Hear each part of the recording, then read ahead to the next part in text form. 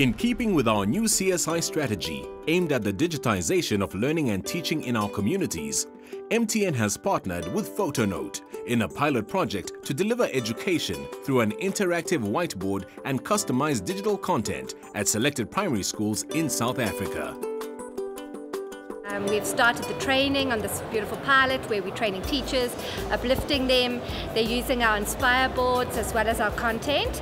And my aim is to encourage and to empower these teachers in the rural areas, to uplift them in their content knowledge, to improve teaching and learning. What we're doing with the schools is installing some digital whiteboards and then taking the teachers through a whole skill set in being able to use the content that we're providing them to be able to better teach both numeracy and literacy to their primary school kids. PhotoNote provided installation and training workshops of front projection interactive whiteboards, popularly termed Inspire boards. Combining the traditional whiteboard with all the functionality and versatility of a computer, the interactive whiteboard transforms the way information is shared with learners.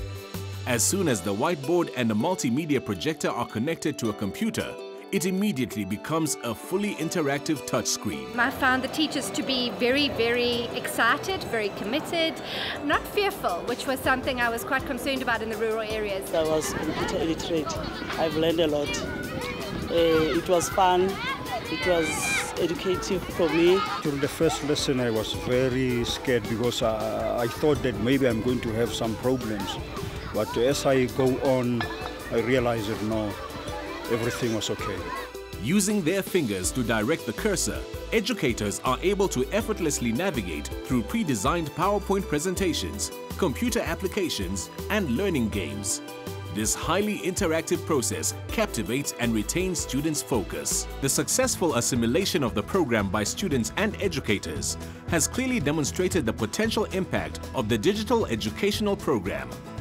These favorable results will aid in the rollout of the program across the MTN footprint.